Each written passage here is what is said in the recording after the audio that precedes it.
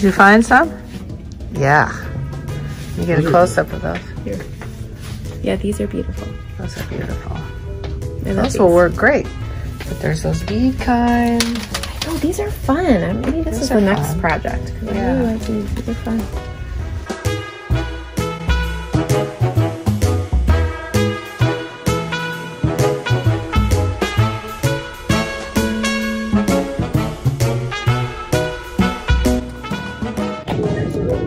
Ooh, those are pretty. Yeah. I like those. These are kind of in bunches, but that's okay. Do you have wire cutters? Yep. Okay.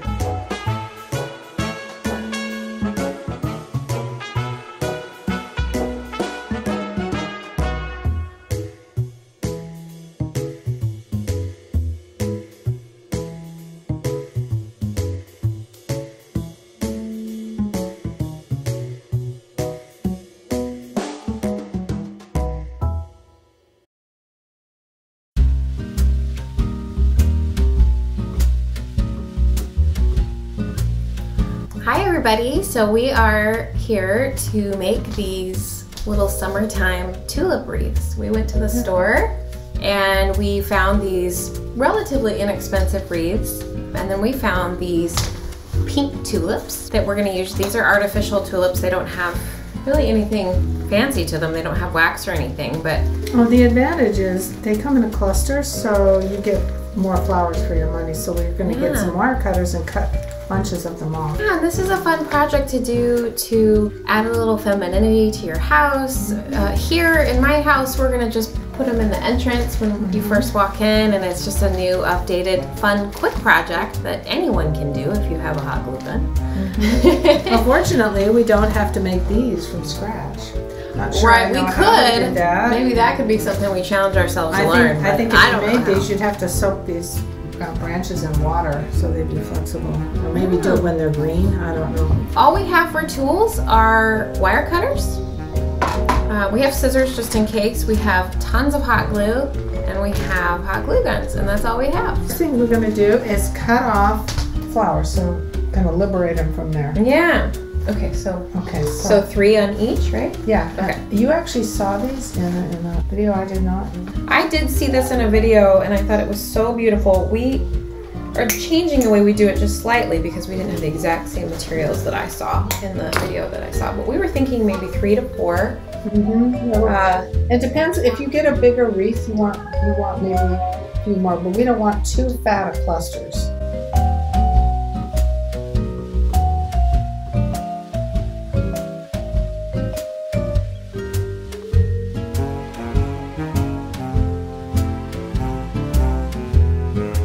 The goal here is to lay them somewhat flat, like this.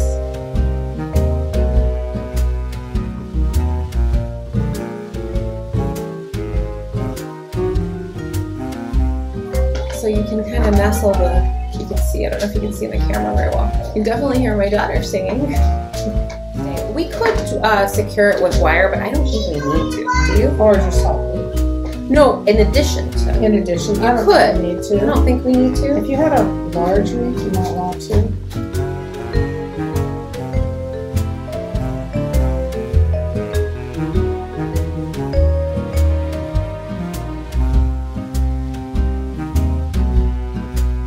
The key here is to go in the same direction. Yes, with you your don't. branches. Otherwise, it'll look like. If you start doing this, it'll look messy. So you've got to kind of have them pointed in the same. It's really easy to do. It just. It's really easy to do. It just takes time.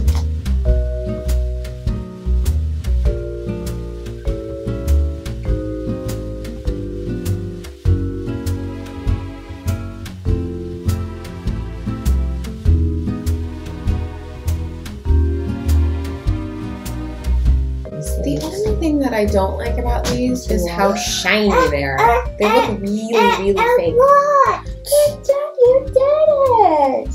Yeah, you did. They look really, really shiny and really, really fake, especially in the sun. We can do that, Well, we'll have to review it afterwards and see if it's worth it, because these are kind of neat looking. Yeah. This one, I love this one, Carol. I love this, Carol. It's beautiful. Do you want to put it in your room? You want to keep one? So even though we're threading these in, we're more seeing what they will look like. We haven't glued them. Right. They will be glued, each one, but we don't want to put the glue on and then put it in and think, oh, I don't like the way this is. Right. Take it out. It's so beautiful.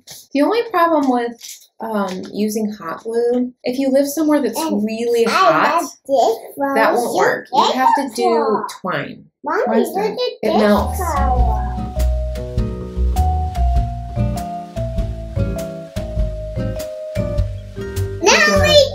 If all the flowers are going in The same direction. See, mine's not. you're not gonna ruin it. They are in the same direction, even though you can't tell right now because they're not glued. But I'm done.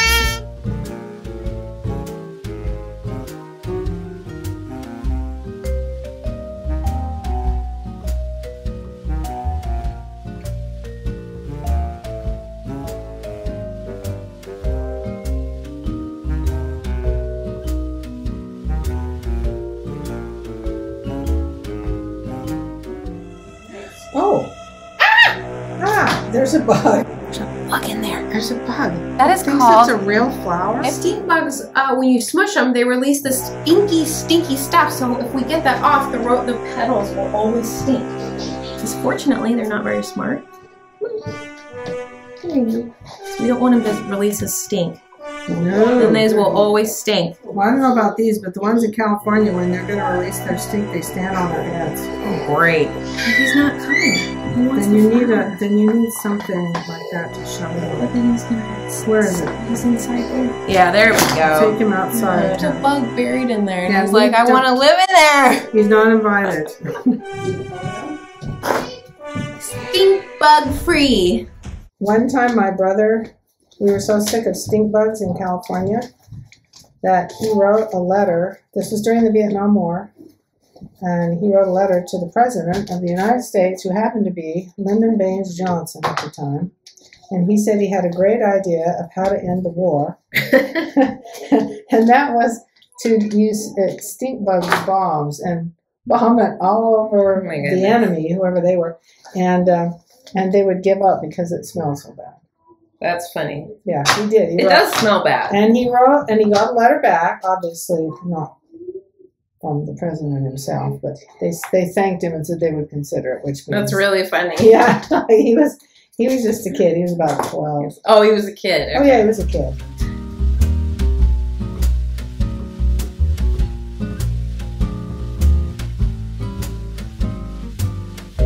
Yeah. And someone said, in this day and age, women can be anything except feminine. I thought that was a really good comment. That's what we're going to change then. You follow any dream you want except for don't be a homemaker. That's not appropriate. A mother and feminine. Yeah, a mother. Well, it's okay to be a mother, but you need to go to work. Don't stay home. You're not making the best of yourself. I just thought that was an interesting comment. Yeah, because then we complain about civilization and how, we got all this crime, we got all this homelessness, we got all this stuff, but don't anybody think about actually staying home because you're worth more than that. You're worth more than that, exactly. That's great. If you want to go out and work, great, go for it. But we should be able to be home. You should not be attacked. And not feel like, I don't know, for me, I just feel constantly isolated. When I worked, I never felt isolated because I had a lot more support around me. People that did what I did. I don't have as many people now that do what I do. So they think that I'm sitting around all day. Well, and even though my kids are grown, I don't have the support either. But I've learned to just... well, because even women that are retired, or the women with their kids are grown, they're still wanting to be home. They're not in the same space as me. Yeah. I have to adapt, and I do. I'm not going to be like them because it doesn't make me the happiest. Yeah, I just thought that was a great comment. Women can, in this day and age, women can be anything but that. Anything but feminine. So just don't do that and you're fine. That's the attack on womanhood.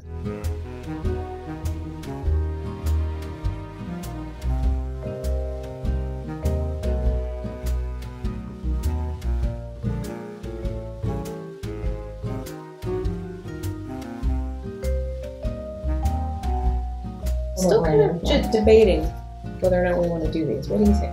I am not sure. And my theory is, if you're not sure, don't until you're sure. Because I kind of like the way this is just simple.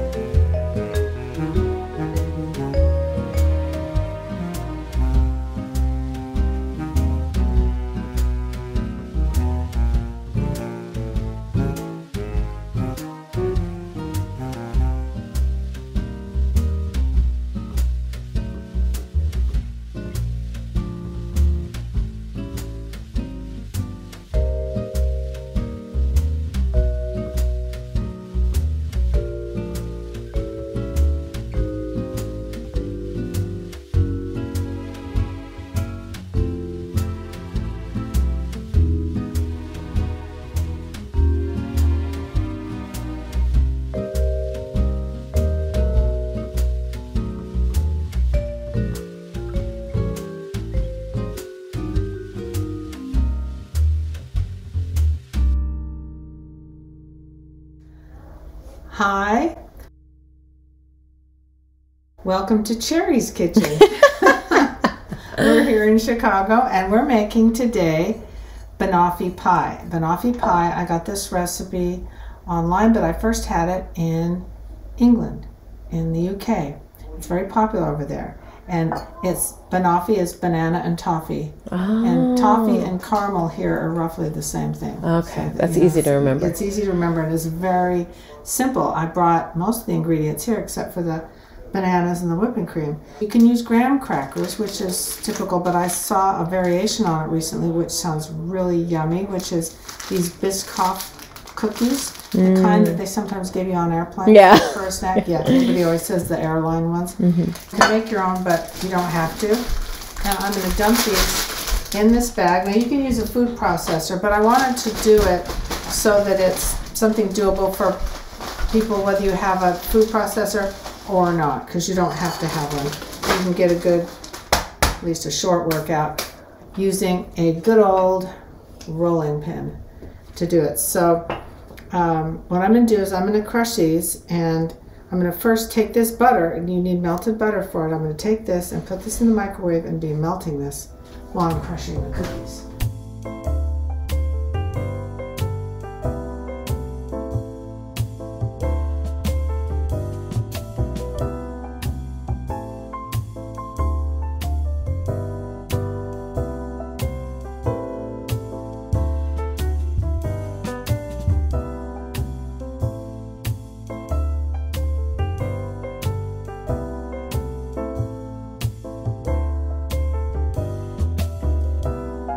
It looks like sand. Looks like sand.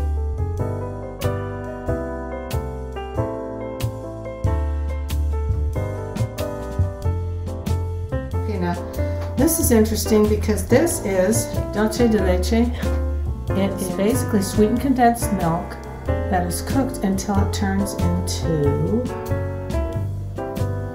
caramel. Kind of looks like a pudding or like a Nutella kind of texture. Yeah, it's really thick. Yeah. You can make this yourself by getting sweetened condensed milk, and you cook it in a water bath, unopened, for, you can look it up online, for several hours, but you can buy it already made, so that's what I'm doing. So then you just take this, and I didn't get all these cookies quite as fine as I usually do, but oh well, it tastes the same.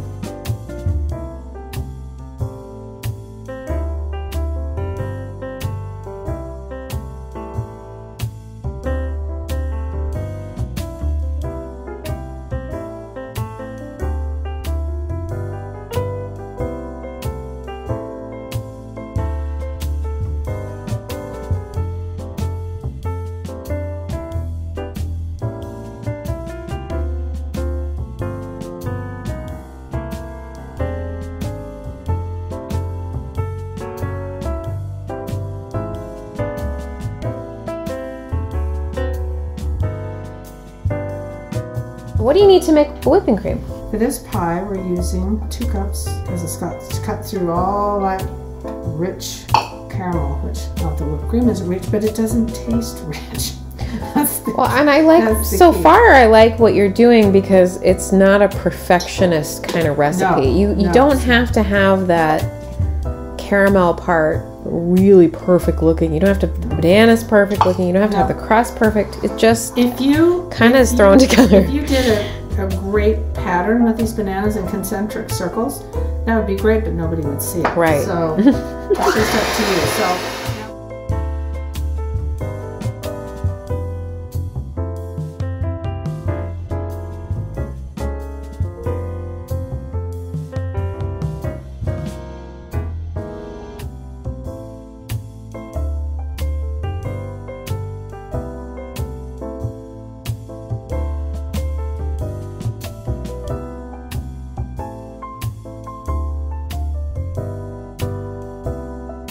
And there you have it, banoffee pie. Yay! Yay!